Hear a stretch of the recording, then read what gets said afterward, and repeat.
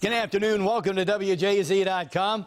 Overcast skies, but not wet skies at this time. The bulk of this day's rain is now well on off to our east. Frontal boundary does sit as we speak at 12:30 right across the bay. We now have a northwesterly breeze in the area, but the Delmarva still looking at a southerly flow. This frontal boundary is about right there. Through the afternoon, maybe a couple passing showers diminishing to just a drizzle. Then as we go through the evening hours, we'll start to see some breaks in these clouds. Overnight, really see some breaks, and by tomorrow morning, we could have a fairly okay amount of sun. But remember, we got another area of low pressure moving our way, and it's sitting down there. Draw an L, counterclockwise rotation.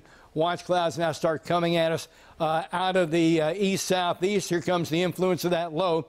And by tomorrow, we're seeing 7 o'clock, maybe earlier. A couple of showers will present themselves in the mid-Atlantic. And this is really a slow-moving area of low pressure. It's going to give us a pretty good slug of rain Saturday night through Sunday night and Monday morning, maybe about an inch of rain. And with that low just up to the north and east and high pressure trying to blend in the south and west. Look, you all know the weather. That's why you're watching this.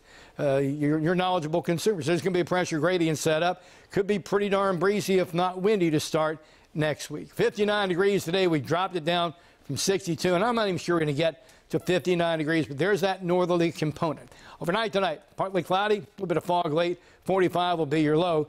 Tomorrow, again, we start off sunny. We'll cloud up through the afternoon, rain at night, 66. Sunday, 63, gray, damp, carbon copy. Cut and paste today on to Sunday. A little bit wetter, though. Monday, still some showers around. That's the one consistent here.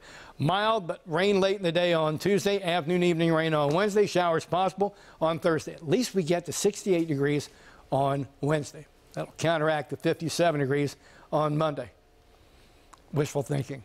All right, that's how we end April. This is the last weekend of April, and this is Friday. T. Jeff, everybody, ain't it the truth?